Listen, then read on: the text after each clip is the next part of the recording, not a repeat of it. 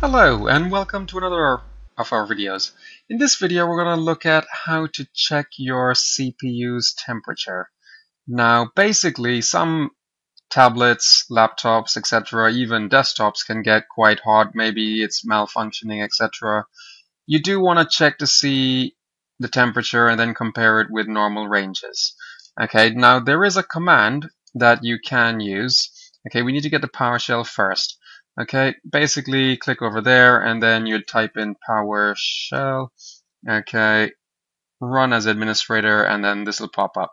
Okay, the command is over here.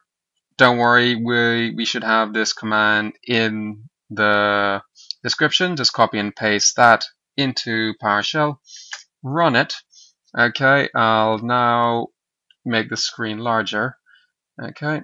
Oops. So what we want to do is find the CPU temperature, which is over here. Okay, current temperature, which is 3010. Okay, now that's in Kelvin.